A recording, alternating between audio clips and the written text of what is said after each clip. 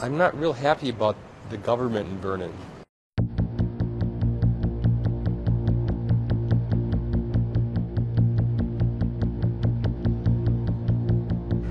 Reading the newspaper, it seems like they're all going to jail for something. Good morning, everyone. Welcome.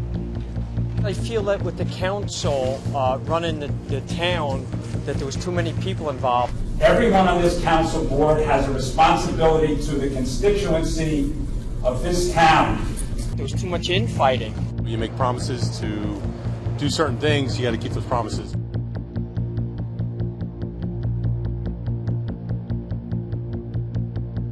This will be the last meeting of this sitting council, and thank you for coming today. The headlines, the negative headlines through all the media was Vernon front page, this is what happened again. This person lied again. This person is in a scandal again. They went through 9 managers. Before the petition, before the change of government, we had the two-party system. We had the Republican and Democratic primaries, and pretty much this has always been a Republican town. And the deal was, if you won the primary as Republican, you won pretty much the council seat. And the problem with that, as I saw it, my son who's an independent, he couldn't vote. So if you were an independent, you couldn't vote. If you were a libertarian, you couldn't vote. So a lot of the people were frozen out of the process. And by the time it came to the final election day, the decision had already been made. Yes. Councilmember Shortway? Yes. Mayor Ring? Yes.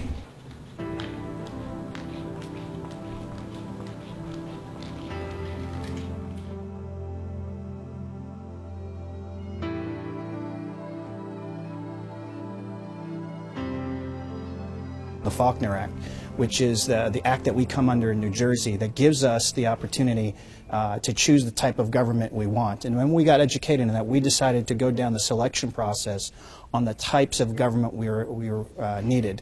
And the salient point was that we truly wanted to directly elect our mayor. That was very specific to our change. So it was nonpartisan, directly electing our mayor, and then starting with a clean slate of 5 new council members. So.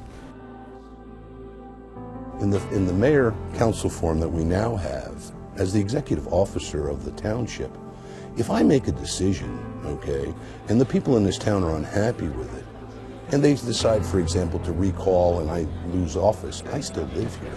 Thanks for coming. Community petitioners were motivated as far as motivated could go. Literally, these individuals would spend their weekends from 7 in the morning till dark, standing in front of the AMP. I'm sitting there on 2 o'clock in the afternoon, and a car drives up, and out comes 6 people. It was like a clown car. And they come up, they sign the petition, they get back in the car, and I said to the woman, I says, aren't you going to the AMP? She goes, nope, we just came here to sign the petition. She said, that's the only reason we came. This one particular gentleman said to me, says, Eddie, I can't even afford to pay my taxes anymore. You know, I says, I'll sign this, but can you really make a difference? And he was choosing between buying food and paying his taxes. And he just says, will this make a difference? And I looked him in the eye and says, yes, I think it will. And I'll fight for that. Thank you for your comments. They're well taken. Thank you. The vote that took place last November was overwhelming.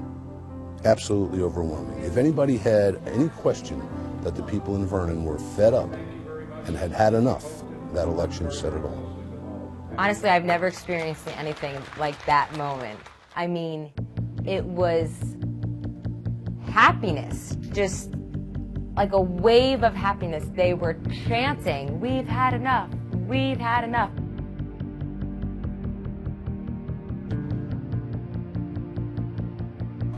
I was really wrestling this issue about whether I was going to run or not. And my bride of 16 years said to me, and I want to pull this out because I think it's something that it's really a relative point. She began reciting the Declaration of Independence to me, verbatim. When any form of government becomes destructive of these ends, it is the right of the people to alter or to abolish it, and to institute new government, laying its foundation on such principles and organizing its powers in such form as to them shall seem most likely to affect their safety and happiness. When my wife finished declaring the Declaration of Independence to me, I sat there with my mouth wide open. I said, I have to run. I, Edward Dunn. I, Edward Dunn. Government is an agreement between citizens to work together. We are going to do this job with dignity and the respect that it deserves. I'm ready.